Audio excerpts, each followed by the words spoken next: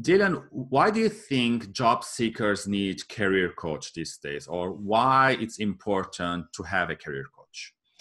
Well, if you look at it, in America here, we're a society that I would say revolves around sports. We put our athletes on pedestals, right? And in a lot of businesses, we even bring that masculinity, if you will, of athleticism into it. And we talk about going to battling, going to war, and all this kind of stuff. Well, here's the reality of it. The best of the best, they all have coaches. The best strategists in business have coaches. Michael Jordan would forever be Michael Jordan, regardless if he had Phil Jackson or not. But because of Phil Jackson, he is the Michael Jordan that we all know, right? And so most of us look to having a coach, a mentor, a guide whenever we need it and things are not going well. Yes.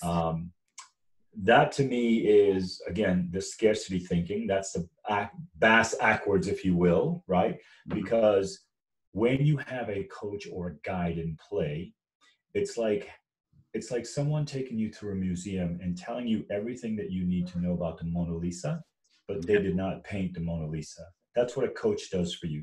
A coach is able to tell you about the game without having to remove you from the game. A coach can see you as you should be, not as you are.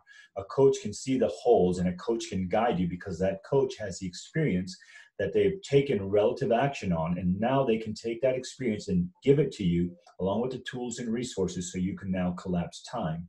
So why have a coach? Instead of waiting 2 years, 3 years to move into that VP role, that's your dream job, when you have a coach, you can condense that down because the coach has been there. The coach also knows what the pitfalls are outside of the job, because that's one thing that as job seekers, we don't think, we get the VP title, but we forget about the damage that it does with our wife or our husband and kids. What the coach does is keeps it all in check because the coach has lived it. Yes. And so to me, it's an invaluable. Hire a coach before you even get a job. Yeah. My first day of entrepreneurship, 100%, was February 6th. That was a Thursday. The very next Wednesday, I lied to you. I said the first money I spent was to write a $2,000 check to sponsor Women's Entrepreneurship Week. The first check that I wrote was actually to my coach. Before I made $1, before I did anything else, I hired my coach back. Yeah. Right? Because I know how to build business. I know how to be effective. But what I needed, or what I chose in that moment, was to have some guidance to keep all of this in check and keep all of this in check. Yeah. And having a coach, it gives you kind of a direction, a purpose, and intention where you want to go and what steps you are taking on daily basis to reach to that goal. And not that when you need it to have a coach, because as you mentioned, there are, besides the job, there's all other perspectives there or other things that surrounding you, the environment, the family, the friends, also affect you, and you need that to be checked, or someone to check on you and make you accountable what your actions are. Well, here's the reality of things. When you get that job and you move into the role, you have KPIs. We all have KPIs.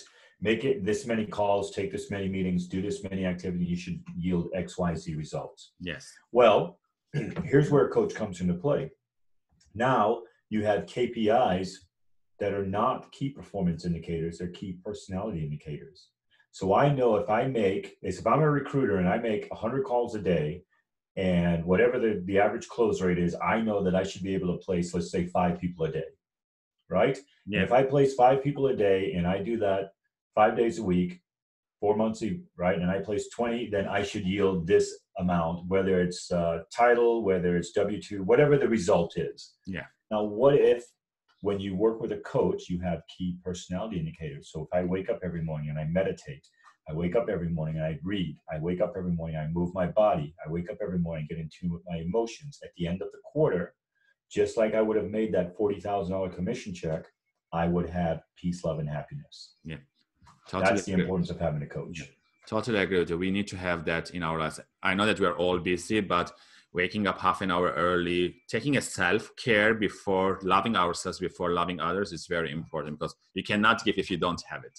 Yes, absolutely. Thank you for sharing that, Dylan. And again, for the audience watching or listening, if you have any other tips in terms of the career coach, please leave it in the comment section.